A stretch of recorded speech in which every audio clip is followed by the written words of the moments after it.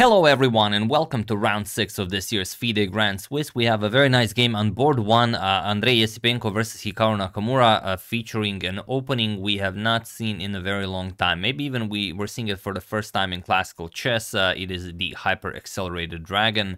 A very sharp opening that if you don't know, it's very easy to get lost, and especially if you've done some work on the normal dragon, you might get mixed up in some of the lines. Now, the reason why someone would play the Hyperaccelerated Dragon instead of the normal dragon, I'm just going to show you what it is. E4, C5, the Sicilian defense, and now after knight to F3, the immediate pawn to G6.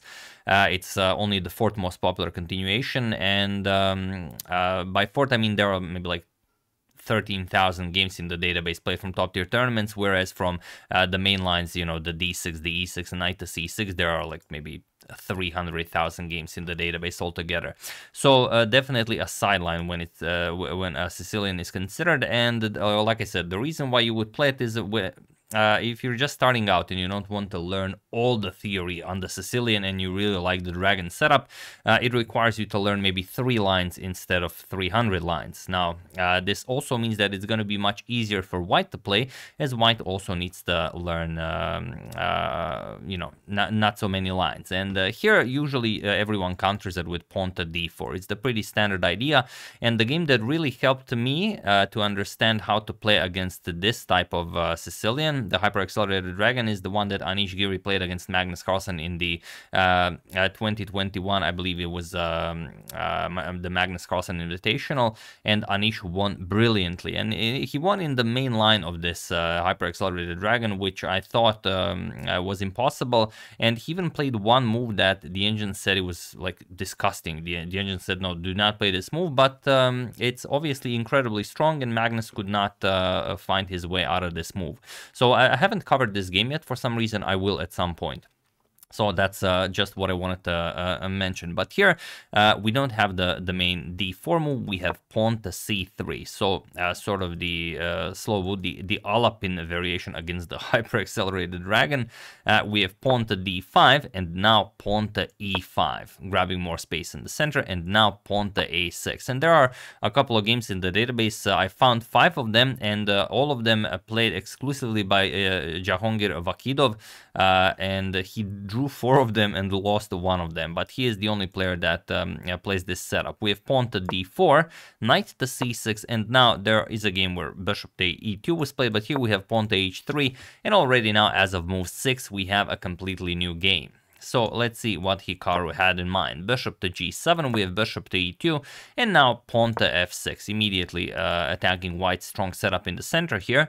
E captures on f6, we have knight captures on f6, and now both players castle. And now bishop to e3, again, very standard stuff. You see that Hikaru has a very strong attack here in the center, so you want to add more support. C captures on d4, C captures, and now knight to h5. Just putting more pressure there on d4 and preparing to put the knight on f4, which will put pressure on the bishop somewhat. You will never be able to capture. And also Hikaru wants to start advancing that g pawn to g5 and maybe even to g4. So rook to e1, and now just knight to f4. We're attacking the bishop. Hikaru, of course, wants to keep the bishop pair. He plays bishop to f1, and now Hikaru played pawn to g5, and it's a very complicated position where Esipenko went into a 30-minute think, because there really is a lot to consider here. Of course, you're not considering capturing on g5. That would be silly. If you capture on g5, then e5, and now you really have problems. The knight is hanging also. Everything is nicely defended here. Play the knight back, then even the pawn to e4 now chases away the knight, which is defending the d4 square, and then your bishop is really tied out down to the defense of the d4 pawn, and Hikaru just gets too much out of the position. The bishop is in the game. You have the semi-open f-file for the rook. This would be a dream position for a tactical player like Hikaru. So instead, we have knight to e5. This sort of prevents e5 for the moment, and prevents pawn to g4, but it does require him to sacrifice place a pawn.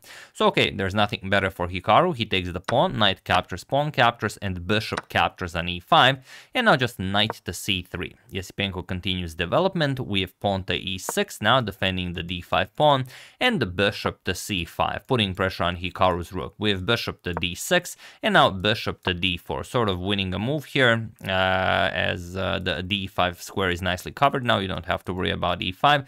So Hikaru prepares it, knight to g6, and now we have knight to a4. Going after knight to b6, it's just going to be a very, very annoying piece, and also you will either win material or you're going to win the bishop pair or something. But Hikaru says, nope, bishop to c7, and he stops it altogether. Now, a most complicated way to handle knight to a4 would be b5. I'm just going to show it because it's a classical game, and this move would really brighten our days, but I believe it would require too much time to calculate, and both of them were already down to some maybe half an hour. So here, the point is, after knight to b6, you can play pawn to e5. You sort of sacrifice the rook, but white will not take it. White will move the bishop. Now you play pawn to d4, queen to b3 with check, king to g7, and now you play knight captures on a8, but you don't capture material. You go for bishop to b7. You develop on this beautiful diagonal. Bishop back to d2. White gets the piece out of harm's way, and now queen to f6 even. You go after the f2 pawn, and once white defends this, you can even play h6 and defend the g5 pawn. Point being that even though the knight escapes to b6, it can't escape any further. All of these squares are covered. You're going to play rook f7, take away the d7 square from the knight, and the knight still has no squares to go to, and it's gonna fall eventually. So a very interesting way of playing, but Hikaru decides, nope, I'm not calculating that. He just plays bishop to c7, or maybe he calculated it out and decided that this was better. Also possible, as Hikaru calculates very, very quickly. We have bishop to d3, now putting pressure on the knight, also maybe with some ideas of doubling up the pawns, but really queen to h5 is the main plan.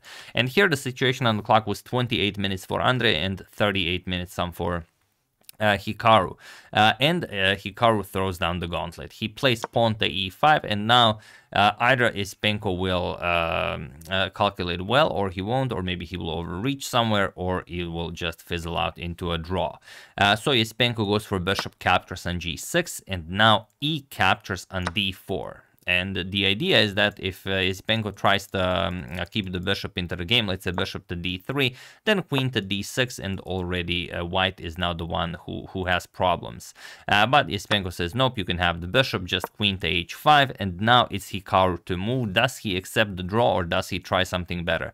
Now, a very nice attempt for him would be, if possible, is queen to d7. You guard on h7, you put pressure on the knight, and you just prepare to continue developing your pieces and bring more firepower into the game.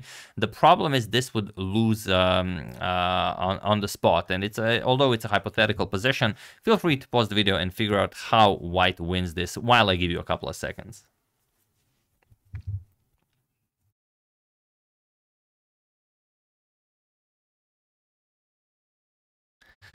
So for those of you who were able to do it, congratulations on realizing that the queen has to protect the 7th rank. And for those of you who just want to enjoy the show, it is of course the rook lift. The rook comes to e6, and now there is no defense against bishop captures on h7, followed by some very nasty checks with the rook.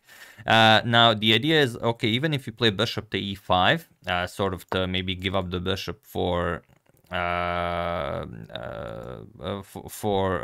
something like h captures on g6. Now knight to b6 just wins. You attack the queen and the rook, and black loses material. And if you don't play this, what else is there to try? You can play something, of course you cannot capture the rook. If you capture the rook, you just get checkmated. If you try something like b5, you attack the knight, then knight c5 attacks the queen and defends the rook, although it doesn't require defending, but still, let's say queen g7, and now the main idea, bishop captures on h7 just wins. You capture or you don't, doesn't really matter. Of course, rook to g6 check, king h8, and now rook to h6 will win the black queen, and very quickly the game. So after this queen to h5 move, Hikaru did not go for this. Of course, he played h captures on g6, and now there is no other way to conclude the game other than queen captures on g6 with check. King to h8, And now queen to h6, the game very quickly and ended with a repetition of moves. But just I'll show you that it's not possible. If you could somehow get this rook to h5 or h4 or h6, okay, it would be checkmate, but there's just no way to do it. Even if you try something sneaky like knight to b6, hoping to get the e5 square for the rook, black will even allow it. It's not a problem. And after rook to e5, the problem is there's this bishop to f5 move, attacking the queen, and now you really have to capture, otherwise black is fully developed and you're just going to lose the game. So you're going to have to trade here, captures, and or even better, just give a check, and after king to g8, now you continue checking. And now we either have a perpetual, or if black insists, you can go to the f file, then give up the rook with check, and now you have to go back. You cannot allow the rook you want to land with check. So king g8, queen to g6 check, and so on. If you go to g7, then rook to e1 will again be deadly for black. So yeah, after king h8, queen to h6 was played, and here we had a nice repetition. And on move 27, Andrey and Hikaru agreed to a draw. Tomorrow is a rest today, and they will have all the time to prepare and the rest for going into round 7 fully refreshed. It's hard to say if they will remain in the lead, as most of the games are still being played. This was one of the first games to finish, so we'll see what happens. Definitely going to cover at least one more game from this round, but as there's a rest day, probably I will cover at least 3 games from this round. So use hashtag suggestion and do suggest your favorites. So yeah, that's the game. Hope you guys enjoyed it. And like I said, even though we avoided the main line with c3, if you want to check out that game, I still haven't made a video on it, but you're welcome to, find some other sources. But I will, maybe I even showed this game on a rest day. I'll see. I'll probably show it after the tournament though. So yeah, once again, really hope you guys enjoyed it. I would like to thank John Gear Law Office LLC, Mario Milano, The Brothers on Spotify, Stephen McCann, and Chess Beats League for your contribution to my channel. Thank you a lot. I really appreciate it. As usual, you can check 2 of my previous videos here. Thank you all for watching, and I will see you soon, continuing to check up on your wonderful suggestions and whatever else happens in the chess world.